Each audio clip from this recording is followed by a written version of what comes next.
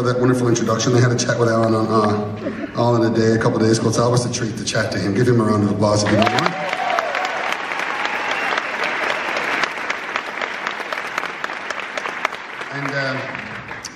Geez, what a great, I'm serious, what a treat. Like, when this concert went on sale, it didn't come up till kind of late in the year, and, you know, I was always a bit worried that, you know, maybe people had their Christmas money spent or something. And Never. And then look at this now. Sold out to the doors, long and working with this. Thank you so much.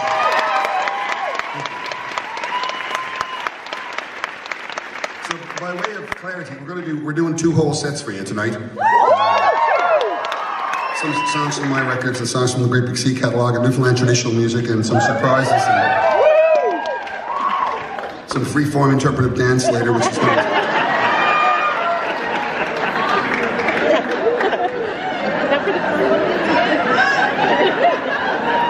Just picturing Tedford in my head, one second. Well, I want to say a very special thanks as well to the Ottawa Public Library gang for putting on this show. Songs all together is dear to my heart, as you know. And I thought I'd sing what I do to sort of, you know, to illustrate the theme of the evening, I suppose, is I do a little reading from my book here, just a short thing, and tell you how it led to a song, a new song that's going to be on the new record, the new Ellen Doyle Beautiful Gypsies record, that we're going off to record next week, and it's going to come out later this year, knock on wood, all things being well, and just to sort of illustrate, you know, how I suppose in Newfoundland especially, songs and stories and yarns and jokes, well, they're all kind of the same thing, really. But let me read this one. And what was the deal? I think if like the first 150 people or something with their library card get us the right out.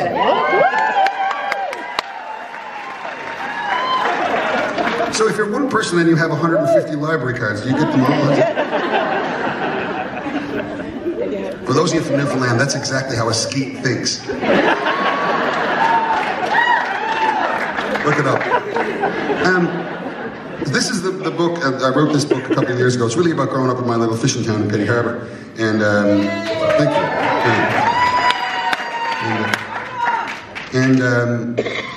you. You know, really what the greatest part about this book was sort of revisiting, you know, my young life and how lucky I was.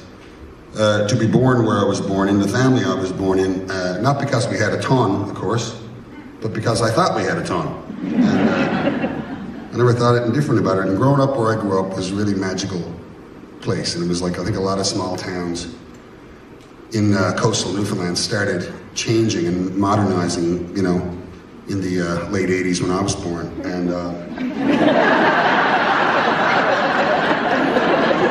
whatever, you know. That was getting all meaningful there for a second.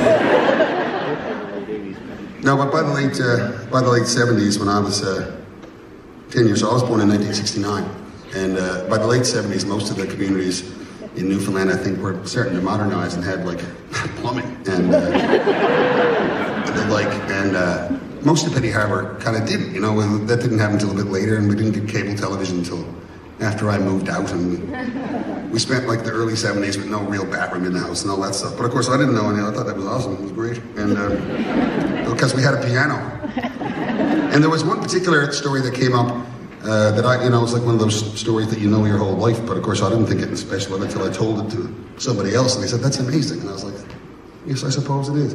And it really has to do with, like, my mom and dad never had a pile of money, and often we'd run out of heating oil in the winter, you know, which I think for most families or whatever would be a drag. But of course for us, well, I'll just read you this section. This is what it was like growing up in my family. We had an oil furnace in the basement. We frequently ran out of oil in the winter, which of course was cause for much celebration. We'd stay in the kitchen, we'd all play cards, and often some of my aunts or uncles would come over for an impromptu out-of-oil party. And after a warming drink or two, the adults would invariably start singing and playing guitar. It was on those nights that I learned that adults love it when kids sing, And if you do it well enough, you'll get to stay up a bit later. You can hear the parents now going, holding their hand. It's true, Johnny, it's true. Before bed on out-of-oil nights, my folks would put heavy blankets across the doorway to the kitchen. They'd take the oven door off its hinges and heat up the room by turning on the oven. Then we'd warm home-sewn blankets in the room and bring them upstairs at night. Those heated blankets were enough to keep us warm and fall into a cozy sleep before the real cold crept in. It all seemed more than enough to me and to all of us at that time. Somehow, on a budget of a few $1,000s a year, my folks managed to house, clothe, and feed themselves and 4 kids, bringing them up in a safe house full of music and love. I'll never understand how they did it, and I'll never be able to explain to them how grateful I am that they did. And so,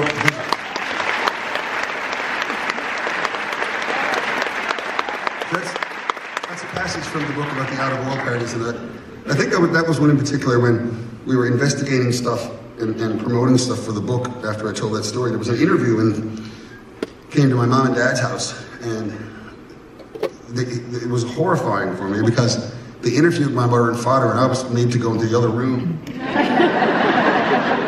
So what was Alan like as a kid? And I overheard peeking through the window, the gal asked my mother and father, how did you guys get together? And I was like, oh my God. And my mother said, now honey, that's a good question. And my father said, well, it's pretty simple, really. She could play and I could sing. And so I wrote this song. It's called Somewhere in the Song.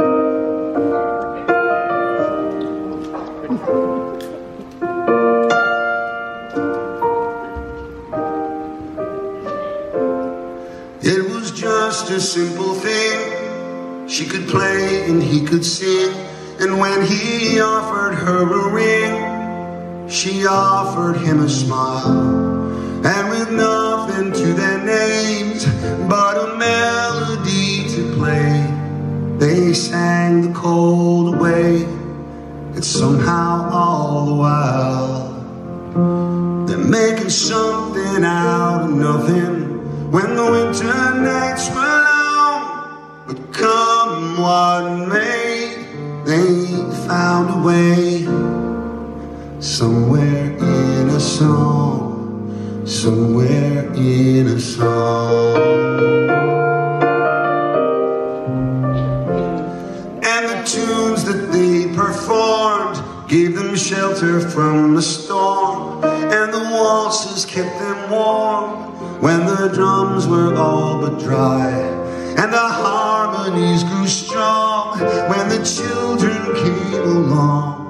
And somehow, in a song, a family survived, making something out of nothing. When the winter nights were long, but come what may, they found a way.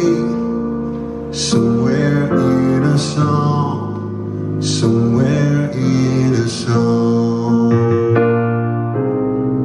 And when they finally laid their heads, they made a ballad for the bed, and it held them to the dawn. For with notes and words alone, they made a heartbeat for a home, and it goes on and on and on.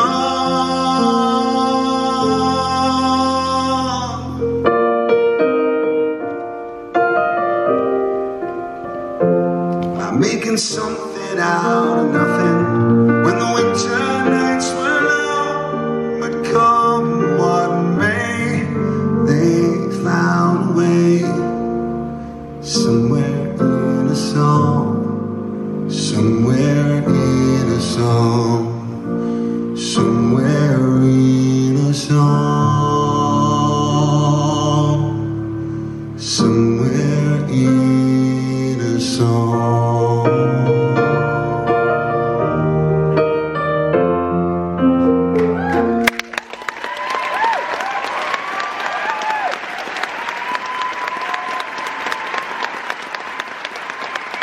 Memory song. Thank you so much, everybody. That's for Tom and Jean Doyle.